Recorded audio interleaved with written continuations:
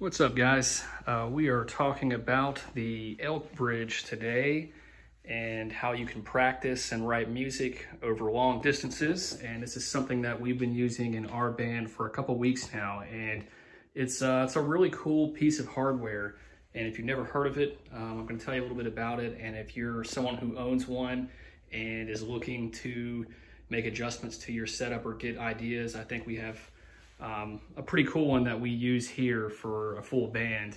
And what's going on is we've got four of us here, drums, bass, guitar, and vocals. And then we have our other guitarist, Chris. He is in Pittsburgh.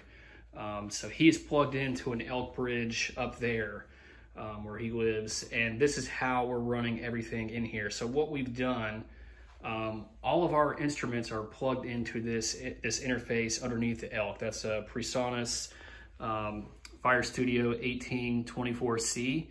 And so we've got electronic drums, and these are ATV A drums.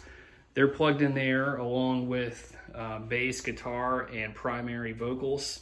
And we also rigged this up over here. This is just a regular mixer. That's an Elise's Multimix 8, and we've got like our random talkback mics going into that, and we're just sending one line off of that into the interface to try to free up a little bit of space because we were running out of ports there in the back.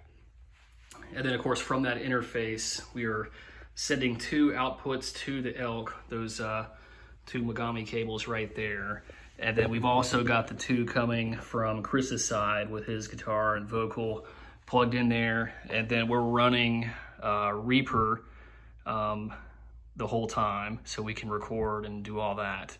And I've got a second monitor rigged up here, and that's where we stick the window for the Elk stuff. So it's all web-based. So you come up here, once you've bought the Elk and done the subscription for it, you come up here, you go to the website, and you can start a session down there, and then it will connect you with, whoever you're jamming with.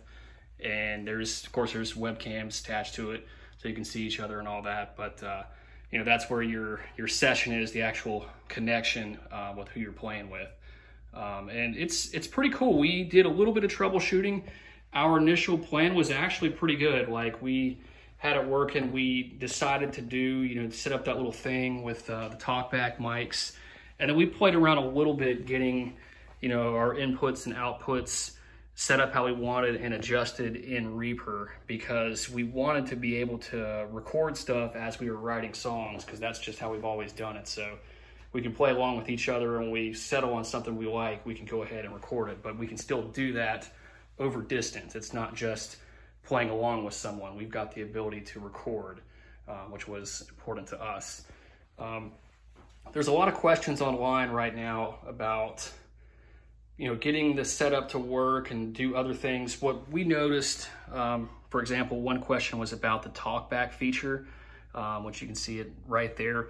We don't actually use that at all. We actually didn't even know it was there. We run all of our talkback mics through the interface. Of course, we've got going from the mixer to the interface to the Elk. We're not using the one based off the website, which I think, if you're already running instruments and stuff through your interface, I mean, use real microphones as opposed to, your laptop, and then somebody has to sit here at the laptop the whole time. Now when we're in this room, we're kind of spread out. I'm back here on the drums. I've got my talkback mic. We've got our bassists and guitarists here share that one. And then of course we've got our primary vocal. So that's the way that we have it rigged up.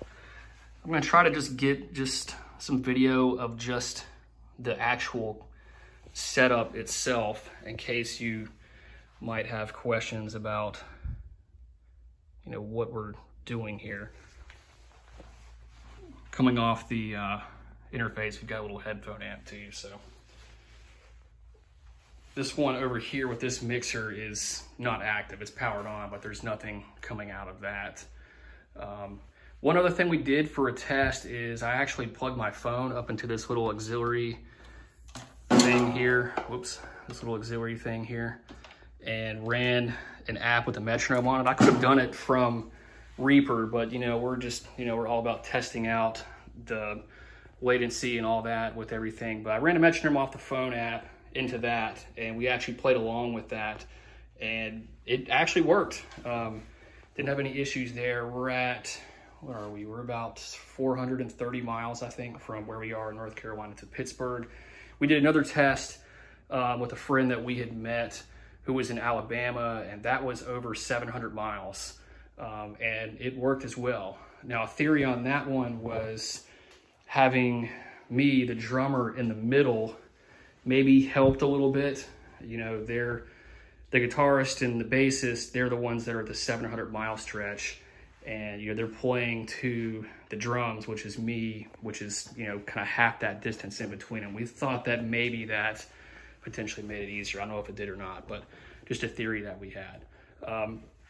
But anyway, if you're interested in trying to practice and write and connect with other musicians across the country or anywhere in the world, really, this is a really cool product to check out. The Elk Bridge. So definitely check it out if you're interested. It's a really cool community too. We've met some nice people online to talk about it. It's so new. Everyone's just kind of discovering it and figuring out how it works, which is again why we're putting this video out there. But it's really cool. We like it. I mean, we could not continue our band without it. There'd be no way for us to practice with Chris while he's up there. And now we're connected, and it's just like he's in the room with us. We see him on the screen, we hear his voice, of course, hear his guitar, write and play songs just as if he was in the room with us. So it's a really cool piece of hardware. So check out the Elk.